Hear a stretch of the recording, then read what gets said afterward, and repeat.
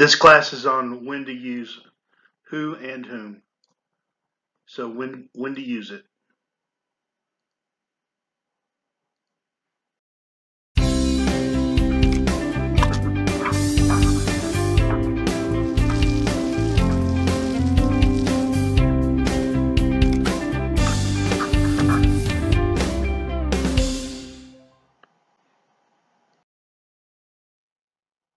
So who and whom, when to use it. Who refers to the subject, and this is not so important. It's much simpler than this, but it refers to the subject, who, and whom refers to the object of a verb or preposition.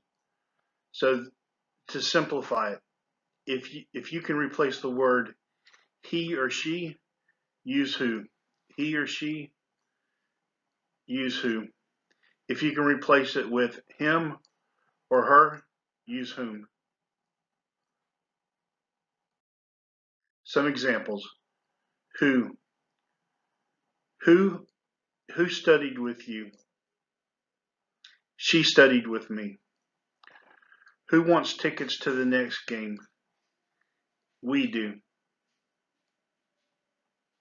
So here it could also be he studied with me, or he does, she does, they do. So whom, all right. Whom will you study with? I will study with him. And you can also say, with whom will you study? With whom will you study? Whom will you study with?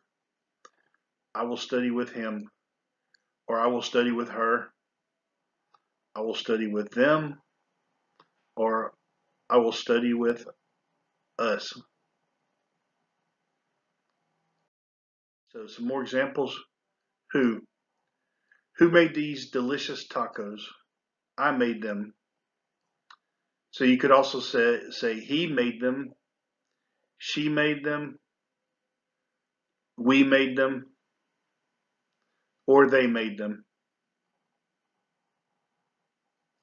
And whom.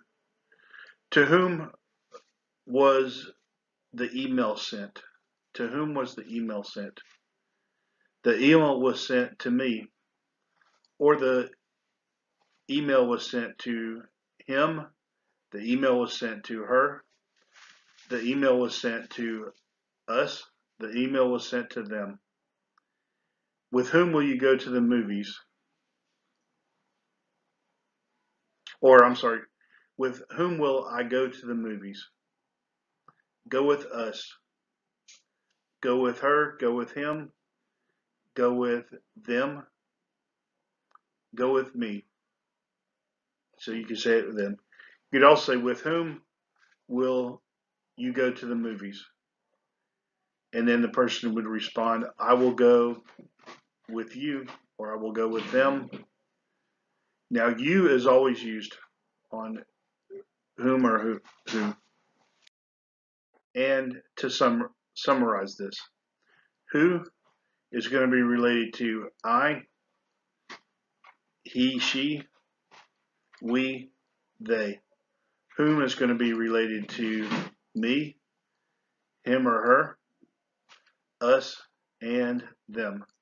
So that's the summary. If you have any questions, let me know. Send me a message.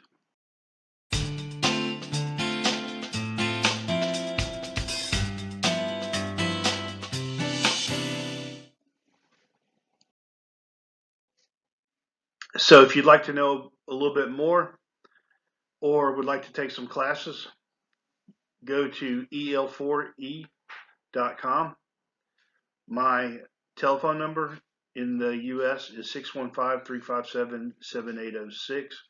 That's also my Telegram number.